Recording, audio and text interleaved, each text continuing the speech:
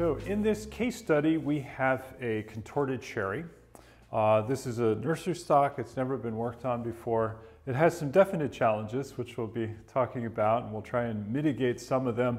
And we might not be able to correct all the problems, and I have a solution to offer once we get to that point.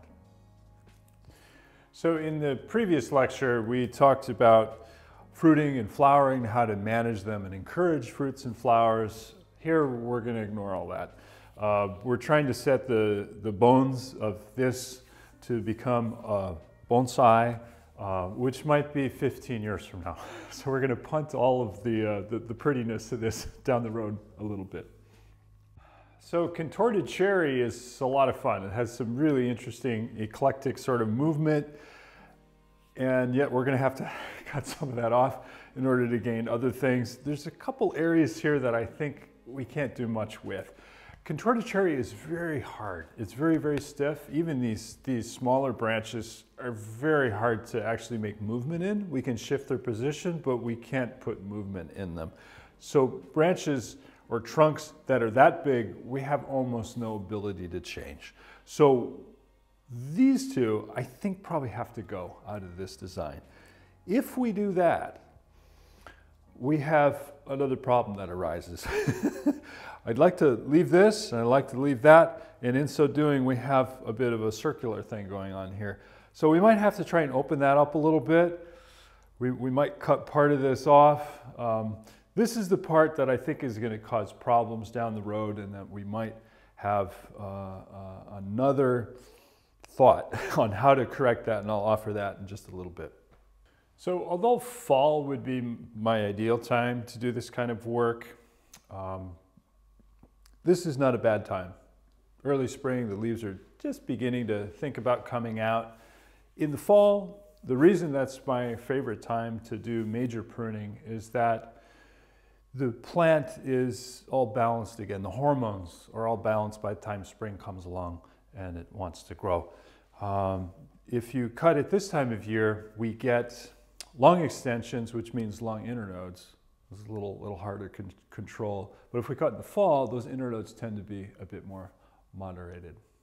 When you do work like this, heavy pruning, you want to assess the energy of the plant to be sure that the tree can withstand it. So we want to be sure that it has some long extensions, which would indicate a lot of healthy root growth underneath, and this plant has that. If you were to work on a plant that didn't display that kind of thing, we would be setting it back maybe even a year.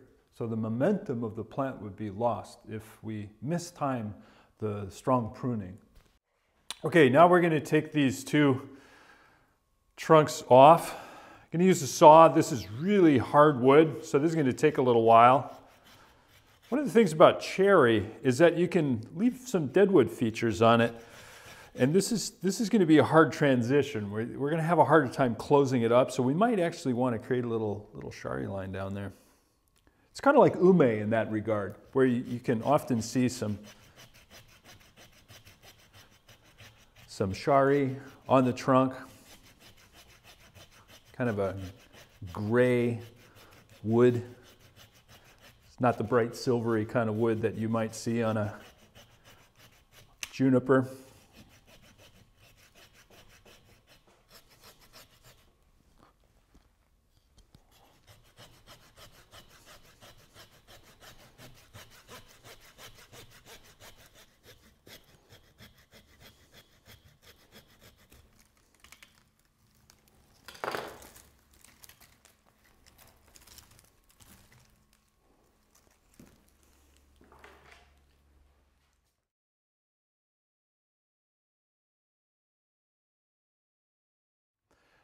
So we've cut off our two large trunks, and I'll give it a spin so you can get a sense of what remains on this plant.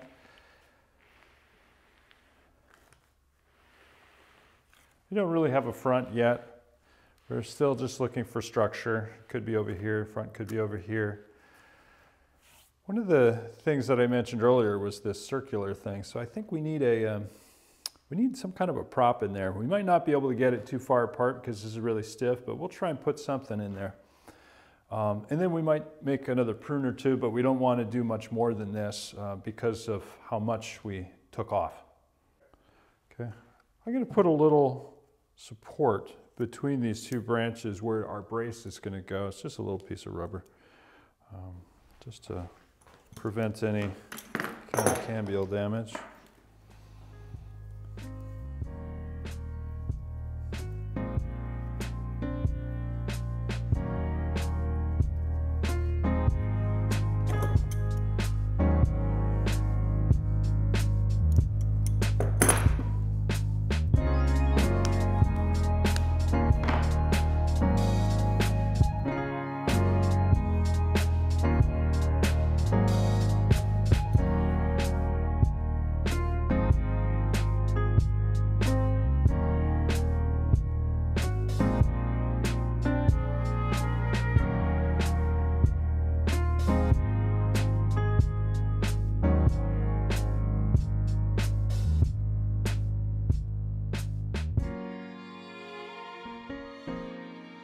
So we put a little brace in there to separate these. It's not as far open as I wanted, but you probably noticed how stiff that was. We had a helper in here to open it up even further.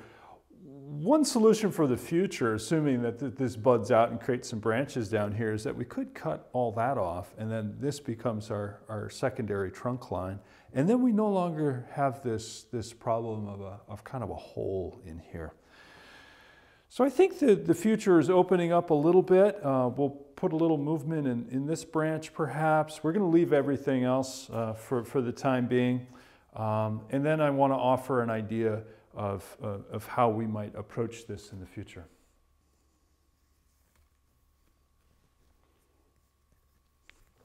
We're only going to wire or bend this section here, so it doesn't matter. That section there doesn't matter.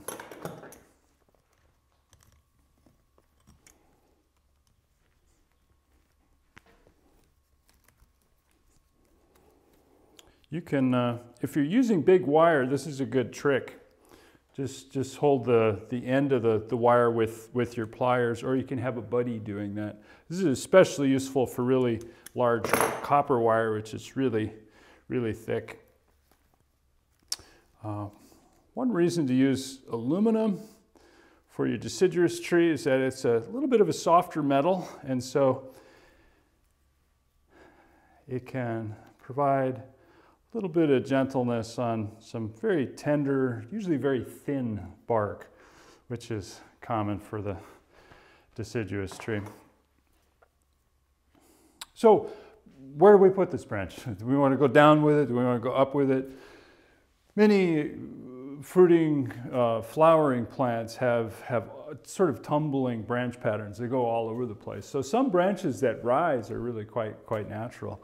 Also this is a flower that kind of dangles. So my sense of this plant is that branches that rise would be quite nice because it's countered by a flower that then dangles. So I think we will go up with this.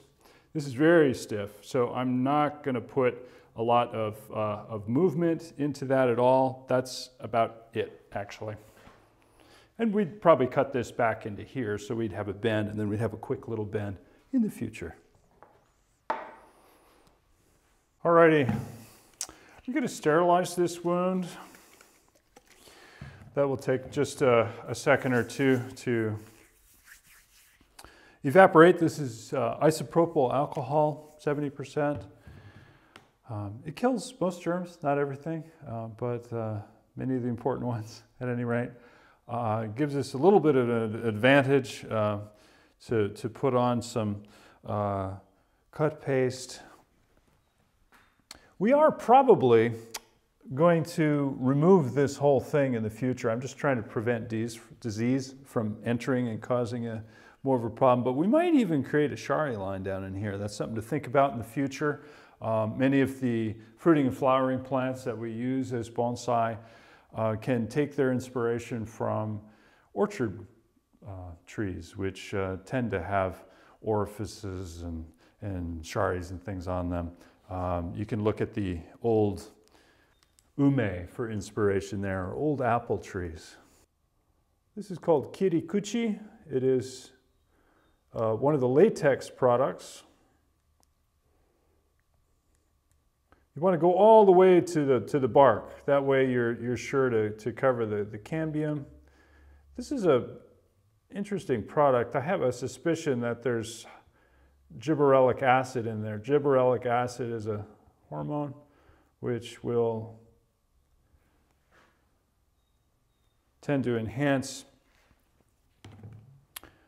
cell division, and what that effect is for the wound is that you'll find that your callus growth and turning into wound wood grows at a faster rate, and so you can end up closing something faster.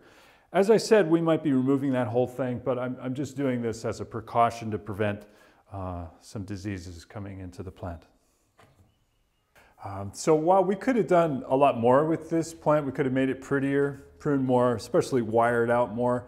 That's really the wrong thing to do at this phase. We really want to concentrate on this interior core, building that, growing this into the larger plant that we're talking about to grow out of the problems.